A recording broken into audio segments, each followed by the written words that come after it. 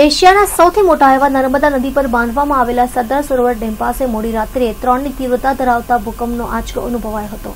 મધ્યરાત્રિના 2:15 વાગ્યાના અરસામાં નર્મદા જિલ્લાના કેવડિયા સરદાર સરોવર પાસે 3 ની તીવ્રતાનો ભૂકંપનો આંચકો અનુભવાયો હતો। જોકે આ ભૂકંપના કારણે કોઈ નુકસાનના સમાચાર મળ્યા નથી। ભૂકંપની કેન્દ્ર બિંદુ ડેમથી 53 કિલોમીટર દૂર હોવાનું જાણવા મળ્યું છે।